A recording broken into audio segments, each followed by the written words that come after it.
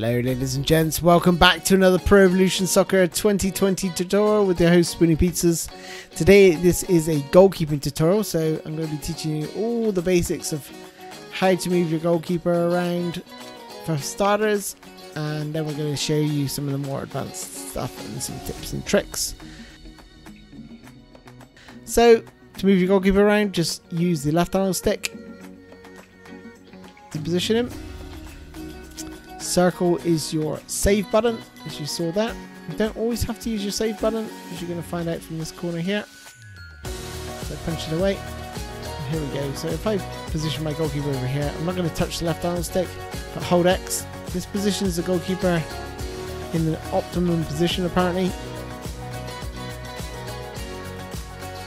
Press circle to dive. So to sprint out from goal, all you need to do, hold X and your sprint button at the same time.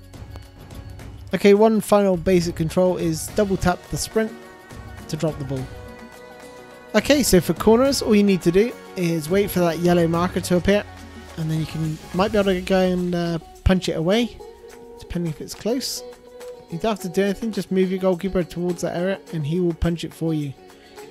Don't press square or anything or circle, because your goalkeeper will fall on the floor otherwise.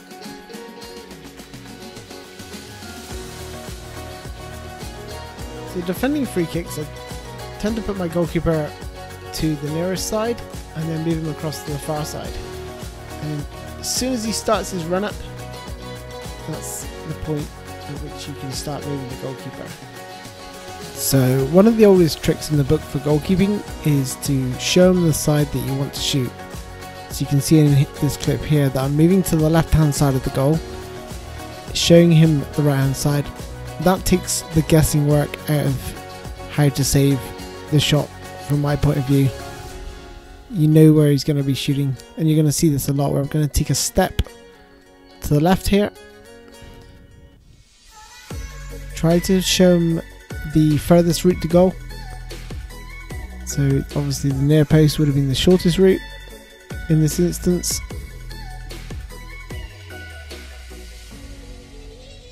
Again, in this clip here, it's quite interesting. I moved too early, thinking he's going to shoot first time, so I move back, and then I move left again before moving to the right and saving it. Here's a few more examples in normal speed.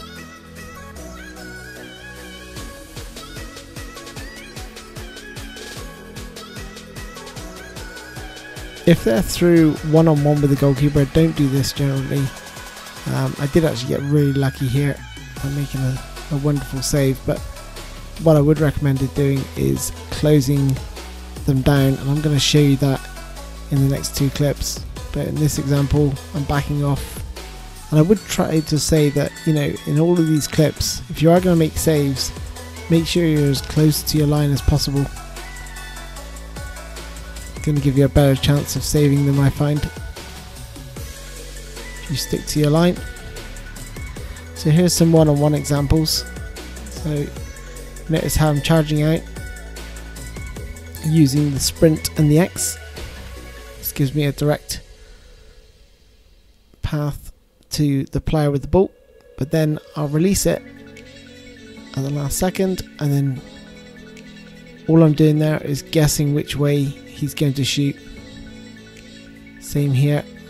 So you're trying to make yourself big. So you're trying to make the goal as small as possible by opening your body up.